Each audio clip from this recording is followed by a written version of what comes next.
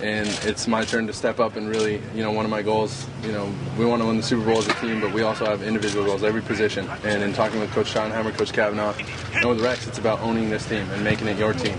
And that's why, we have guys like Mark Brunell to help me with that, a guy who's done that before and really helped me step up and make a real big jump this sophomore year. And Brunell's funny, he said right after the thing, he's like, all right, one down, it's all downhill from here.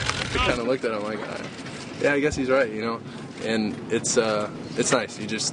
It's frustrating because you want to hit all those passes, and the first time you throw a ball in pads, it felt good coming out, and it launched it over Dusty's head, and I was like, man, that was ugly. So we'll watch the film, correct it, and get ready to go and settle in. So.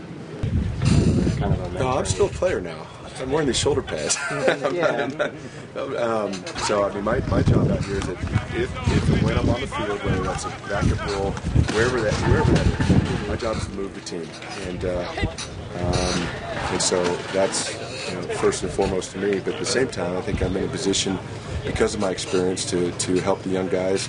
Looking forward to it, not only with that backfield tandem, but also the whole offensive unit. We got a ton of talented guys. Mark Sanchez has been in his second year. He's only going to get better. We've got a great skill position. Got the best offensive line in football. And so I'm excited about the whole deal that we can create in this league.